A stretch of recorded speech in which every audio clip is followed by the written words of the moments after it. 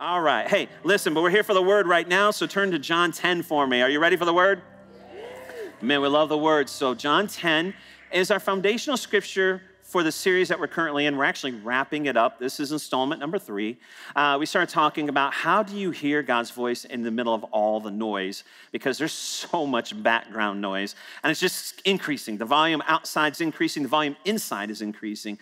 But the number one question we get from people, and often myself, I'm looking to this as well, is how do you hear from God in the midst of all the noise? How do you know his voice is speaking? How do you know that impression, that dream? And the Bible has a lot to say about it. We've just taken 3 weeks, and certainly you can dig in a little deeper on your own. The first week, not to review everything, we talked about having a prepared heart, that you can hear his voice more clearly when your heart is prepared. You can go back and watch that. We're not going to review that. And then last week, we talked about the whispers of God. We said that still small voice, that you might be familiar with that term, and just looked in the scripture, how God speaks, why God speaks, and how he speaks. Today, I want to give you some filters, some tests. How do you know it's God's voice? Because God is speaking. Aren't you glad that God is still speaking today? Why would we even try and get people in a relationship with God if he doesn't speak to you? No communicate. No one wants to be in a relationship, right? We've been there. People won't talk to you or anything like that. That's not the case with our God. He wants to talk to you all the time. He loves that he has a relationship or can have a relationship with you.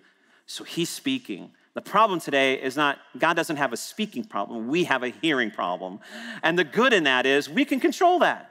We could change that, right? We just have to do some things according to the word and make sure we're positioning ourselves to hear his voice. John 10, 3-5 says this: the gatekeeper opens the gate for him or for the shepherd. This is a metaphor Jesus is using to show the relationship he has between himself as the shepherd and you and I as sheep. And sheep listen to his voice. He calls his own sheep by name and leads them out. Listen, he doesn't just call, hey, my sheep, come on. He calls you by name. Hey, the body of Christ, come on. Hey, tree of life, come on. No. He's calling your name personally. I love that picture. When he has brought out all his own, he goes on ahead of them. He's leading us into our tomorrows, into our days. And his sheep follow him because they know his voice. There's safety there, there's security there, there's trust there. But they'll never follow the voice of a stranger. There are so many strange voices today, so many competing voices today, that we need to tune him in more and tune those out more. In fact, they'll run away from those because they don't recognize a stranger's voice. Oh, to get to the place that even the world's voice is unrecognizable to us anymore, right? Or if it is recognizable, we know don't listen to that one, right? We listen to the voice of the shepherd. So we've been talking about that. That's our foundation. I want you to know this morning that even the devil has a voice. Right, he spoke to a lot of you already, like you've already said, why didn't we keep going in praise and worship? No, I'm just kidding. And like, what is that about, right? The devil speaks to you even in service. Not just on the way, right? Not just on the way, that little fighting moment or whatever, and getting ready in the morning of the night before, right? Certainly he's all over that. He speaks, and he wants to speak. He wants to distract you. He wants you to listen to his voice. He has a voice. There's a lot of voices out there. We need to know the voice of the Lord, and he speaks. He speaks in service. I felt him speak to me before. It's typically before service starts. As I'm here on the front row. All of a sudden, I hear this, like it's like, you know, the picture like the devil on one shoulder and the angel on the other shoulder, back and forth kind of thing. And he's telling me all the time, like probably every other Sunday at least, he's like, man, your message is terrible. I'm like, I haven't even shared it yet. He goes, I know what it is, right? I'm like, he's like, you didn't study long enough. You didn't pray enough. Who are you to stand up there in front of everybody, right? He's telling me that your shirt is wrinkled, you don't match, and you need a haircut or whatever. I was like, no, get behind me, Satan, right? And by the way, if something just told you that my shirt is too tight, that is a lie from the pit of hell right now. A little insecure right now, but anyways, it's the devil. He's speaking to me. He's like, who are you to get up there in front of these people? He's speaking to me, reminding me of my insecurities and my faults. Right there. And that's why praise and worship is so important. It helps me just get refocused on, and it helps me hear the voice of God. Because at the same time then, I'm trying to tune that out. And at the same time, God's speaking, you're my son. You're my child. You're the pastor here. You're anointed. You're extremely handsome and courageous. And I hear all that. And so I come out from the curtain then. And you got to know which voice to listen to. Because I'll be honest with you, it's been several years now, and I was standing there on the front row, and I started slowly, and I didn't deal with it like it should, and it started just kind of overwhelming me. And honestly, there was a stretch of time, it's been several years, on the front row, I would go through panic attacks before I even got up here. Just overwhelmed with the voice of the enemy. Like I didn't distinguish it or discern it enough, and I didn't listen to the voice of the Lord enough. And there's times I just would walk out this side during praise and worship and out the side door and there and just trying to get it together again until I was able to find out how to filter that and know what the voice of the Lord is. We all need to, right? We find ourselves that a day, and there's a lot of us in here that deal with things like that. And I know what that feels like. And it's every day every Sunday I have to be there on the front row, and I have to not listen to that voice, but listen to the voice of the Lord. There's voices speaking to us all the time.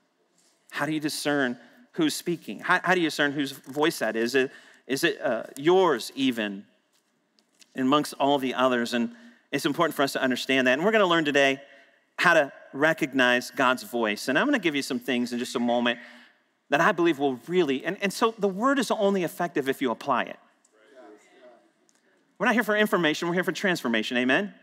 We didn't come just another service. We didn't come to just because it's church or Sunday. We came to have an encounter and experience with the only true and living God.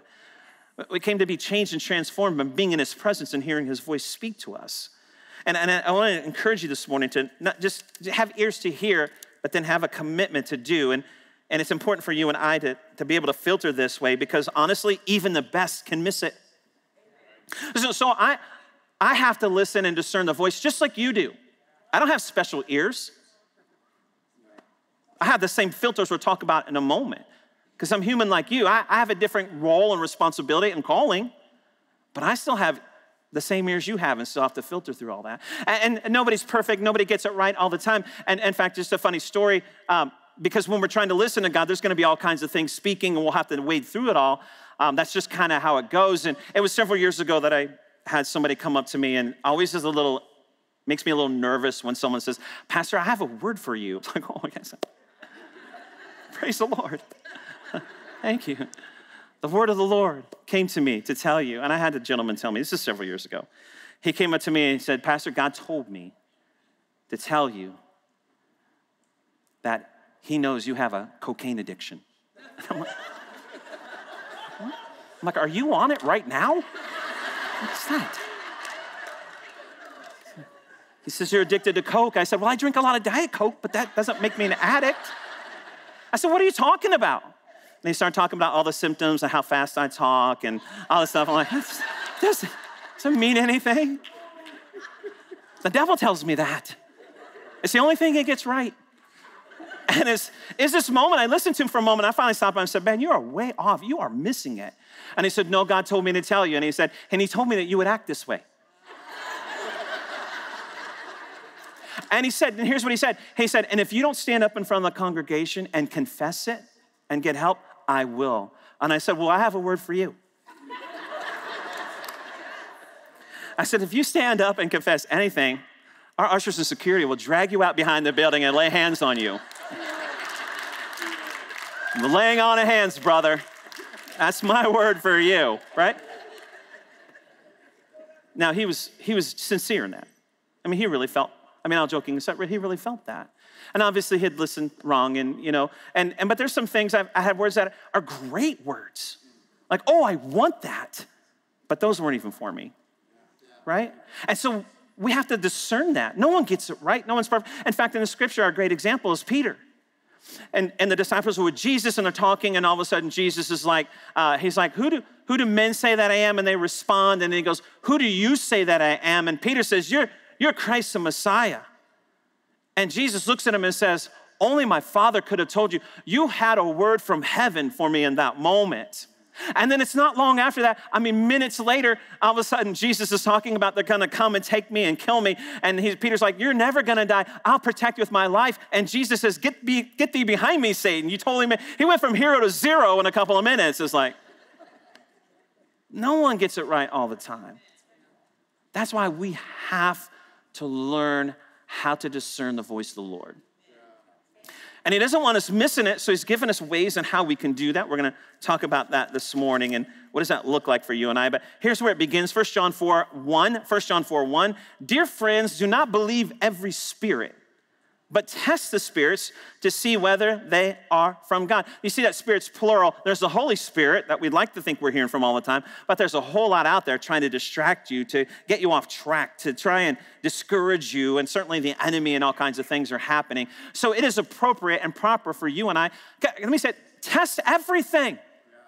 When you leave here today, get your live notes out and test everything. We try and give you all scriptural support, but don't take my word for it, take his word for it.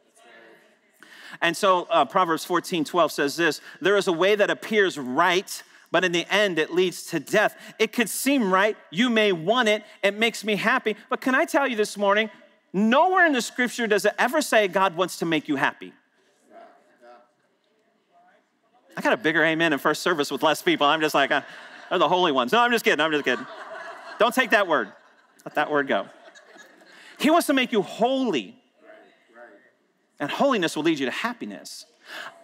If you're pursuing happiness, it'll lead you to unholiness. You'll be happy for a moment. So he wants us to discern what's right and wrong. There's a way that may seem right to you, but may not be what he wants for you. And it's important for us to understand that. And so I want to give you four ways to test or filters if it's God speaking or not. And let me say this, it's best if we use all four, and you'll understand as we talk through them. Number one, I think is the best one. I don't know, my personal preference, I think they're all important, powerful, necessary. But number one, doesn't line up with the Bible. Can I tell you how many I have discussions all the time with people that are telling me God said this, said that, and I'm like, show me that in Scripture. Where's that in the Bible?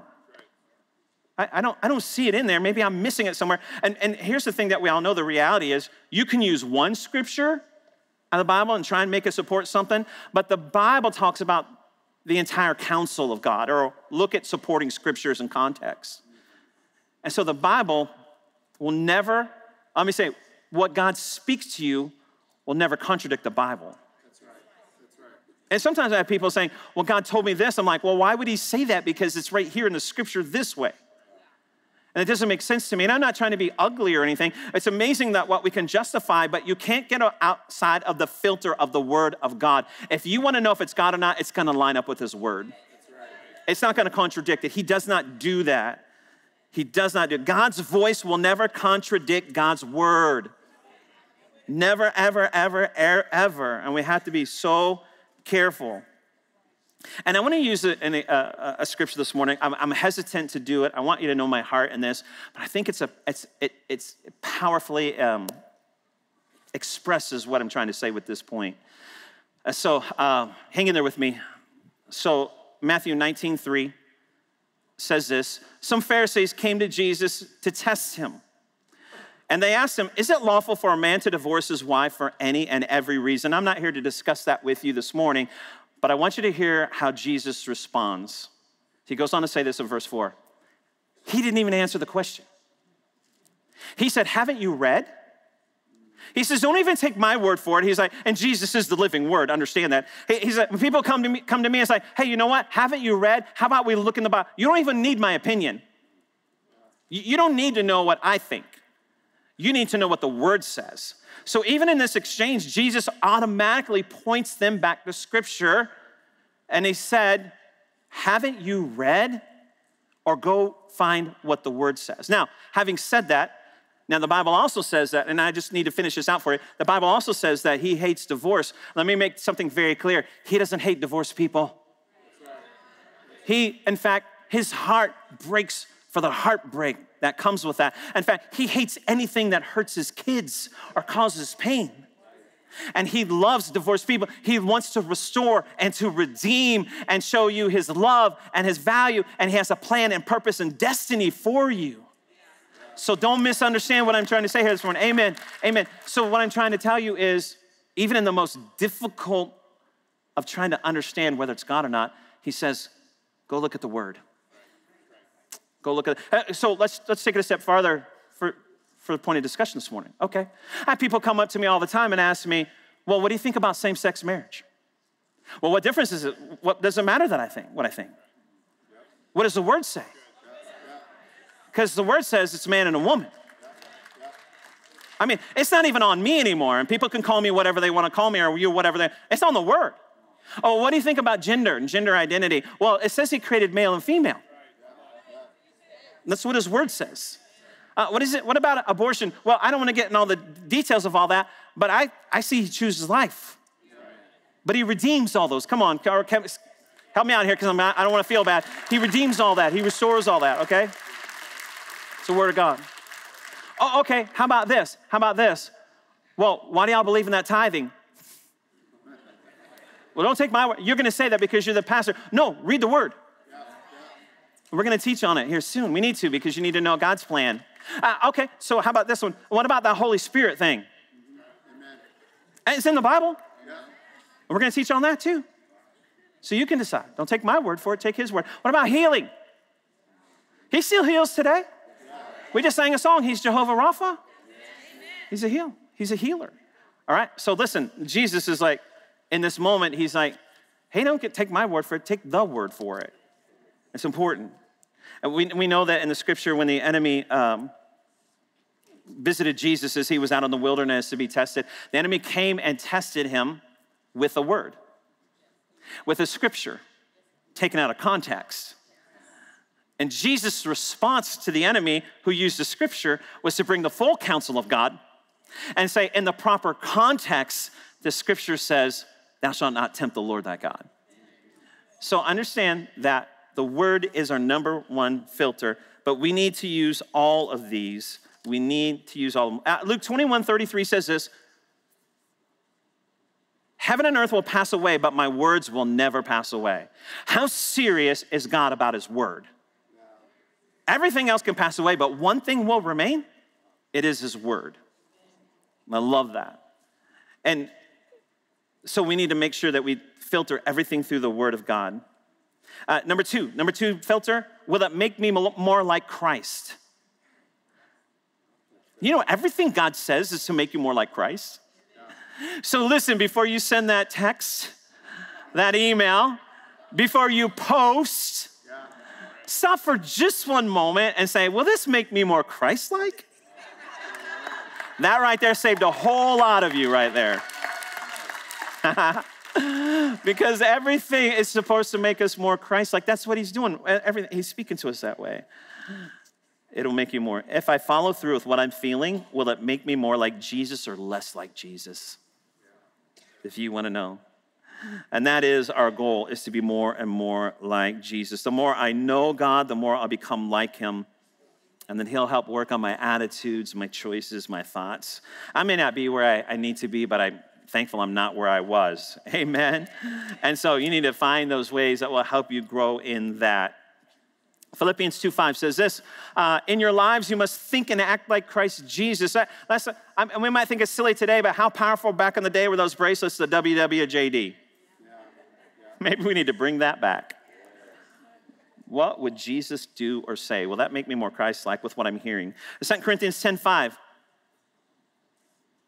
2 Corinthians 10:5.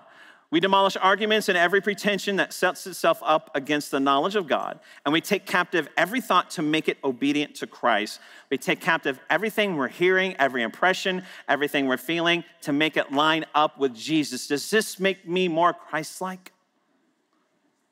Everything we're hearing and feeling. And then James 3:17-18. Well, what does that look like, looking more like Jesus? Because maybe I don't really even know. Well, great, he answers it. But the wisdom that comes from heaven is, first of all, pure. Does it make you more pure?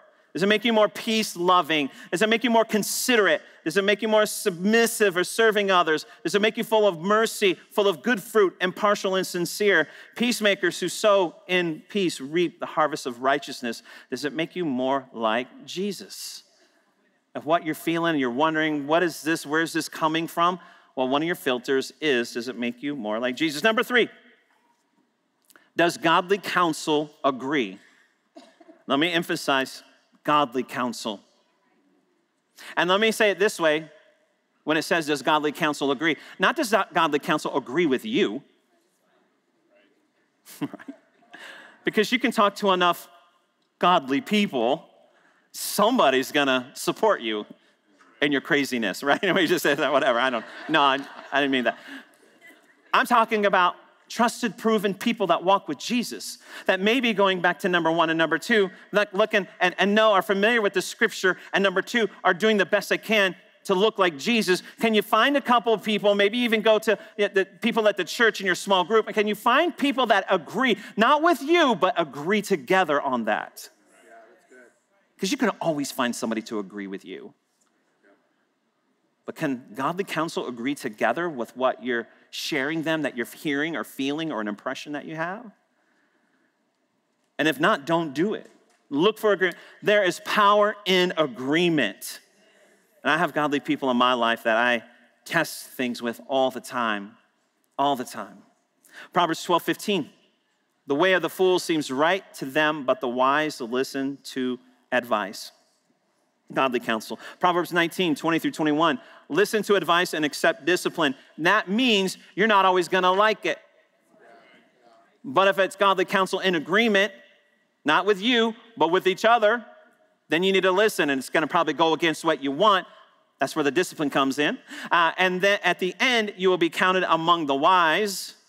Many are the plans of a person's heart, but it is the Lord's purpose that prevails. There's a lot of things you want to do, and a lot of godly counsel in agreement may go against what you're doing, but the Bible says it's wise to listen, and it will help you. Important. Proverbs 24:6 says this: surely you need guidance to wage war, and victory is won through many advisors. Again, the caveat here is godly counsel, because we can always find people that will agree with us. Hey, listen, we know who to go to for our crazy ideas, right? And we know who to go to. Because that person's gonna tell us, no, I'm not going there, right? But listen, we need to allow the filter to be working to help us understand what God's speaking and saying. If you don't get agreement in godly counsel, stop. Don't do it. Last one, do I have peace? This is a powerful one. Do I have peace in this moment? You know what's different about what we believe and all other beliefs? We don't just worship God, we have God in us. God on the inside. That's why we can have peace in the midst of a storm. Everything on the outside can be going crazy, but on the inside, and people look at you and say, why are you so calm right now? Isn't this is impacting me? Why isn't it impacting you? I just got peace on the inside because it doesn't come from the world, it comes from God. The Holy Spirit in me, and he'll lead you in the midst of peace. The peace that passes understanding, which means I don't even know why I shouldn't even be having peace right now, but it's because of what is happening on the inside of me through God, listening to God's voice. The Bible also says that Jesus says, I don't give peace like the world gives. It's different. You're not gonna find the God kind of peace like the world finds peace. So when we're talking peace, understand it's different. It's different than circumstances lining up. It's different than people agreeing with. It's different on the inside. It's different. And it's that still small voice speaking to you. So it's important for you and I to find and follow after peace. And there's been times, you've made decisions and it's just like, is that on the inside? That's your spirit going one way and God's spirit going the other way. And you need to redirect and get to that place of peace. And we have to learn to listen to the Holy Spirit because he speaks. 1 Corinthians 14:33 says this: for God is not the author of confusion, but of peace, as in all the churches and saints, meaning he wants you to follow after peace. Okay, how do we do it? Philippians 4:6-7. Do not be anxious about anything, but in every situation by prayer. Nothing happens without prayer. Prayer and petition with thanksgiving. Present your requests to God. And when you do that, the peace of God, say peace of God. Peace of God, not the world's kind of peace, which is fleeting and based on circumstances, which transcends all understanding. It doesn't make sense. I have peace right now. It will guard your hearts and minds in Christ Jesus. Familiarity with the shepherd. That word guard there is a military term. If you look it up in the Greek, it literally means a garrison or army. God is so concerned or into you having peace. He's going to send an army to guard peace in your heart and your mind. Because he wants you to have peace. Peace comes from listening to his voice, following him. You know, the hard thing about wrapping up a series is wrapping up a series. Oh, I could go again. I could go another thing. But I want to leave some things that with you, hopefully tie this all together. I just gave you those 4 filters, and I would say, again, use all 4 in every decision. Don't pick and choose. They'll all support each other, and they'll help you filter it even better. But here's what I want to say. Connect with God every day. You have to be familiar with his voice. If my wife was to call me and I pick up the phone and I look at caller ID and I say hello and she says hi, I know it's my wife. If you call me and I pick up the phone, I'm gonna say, why do you have my number? No, I'm just kidding. And you say hi, who is this? Because I know her voice because we talk every day. How familiar are you with the shepherd's voice? I'm telling you, connect. We have to hear him. Connect with him every single day. If you got to get up earlier, 5 minutes, 10 minutes, it is worth it so you can hear him. You got to be familiar with the voice of the shepherd. You determine how familiar you are with how much time. It's not complicated. The more familiar, the voices you know best are the ones you spend the most time with. So you got to be familiar with him. You got to be familiar with his voice. And let me say this too, you gotta be in the Word, but don't read the Bible just to read the Bible to connect with God. My goal is not to get through my devotional chapter or my devotional verses today. My goal is to connect with God. Whether it's 10 verses, a chapter, or 1 verse, my goal is to connect with God. I can connect with God over 1 phrase and 1 verse, and I cannot connect with him over a whole chapter. What are you looking for? I'm looking for God in everything I read. I'm looking for the voice of God in everything I'm reading, putting inside of me. So don't just fulfill some obligation, read to connect with God. I want to say it this way, tune him in more.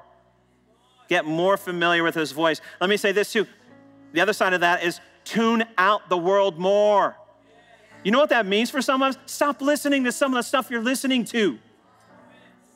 You're allowing all this other noise and some things. Quit binging Netflix. Get off social media more. Don't listen to the news all day, right?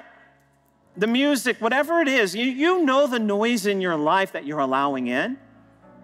There's so much of that we shouldn't even be listening to or entertaining. It's clouding our ability to hear God's voice. You need to tune him in, but you need to tune more of the world out. And can I just take another step, and I know you'll love me. I'm already on the edge already today, so. There's some people voices you need to tune out. There is. But they're my best friend. Are they really? Are they giving you the word? Are they telling you to be more like Jesus? Come on. We got to filter their voice the same way. There's some voices we've been listening to that are not godly counsel. That even though you may think they want your best, they don't know what God knows. But what might seem right to man or your happiness may not be. God may be more about his plan and holiness. So there's some voices we need to tune out if you really are serious about hearing God's voice. And let me say this, my last comment on that. Take steps towards God and what he's already spoken. I mean, just to say this right now to all of you here, and if you're a parent, you'll understand this. When your kids come into you and want something, you say, you didn't even do what I told you to do the last time. And we want to go to God and God tell us something when we haven't even done what he told us to do before. I mean, I don't know God's up there saying, you didn't even do the last thing I told you. You didn't do the last 10 things, 15 things. But we're that way. So if you want God to speak to you, make sure you're doing what he's telling you to do. Because remember, we're not just to be hearers of the word only. We're to be doers. It's the application of the word that brings the presence and power of God active in our life. Amen. It's the application that brings transformation. It's not the information that brings transformation, it's the application. So we need to understand that.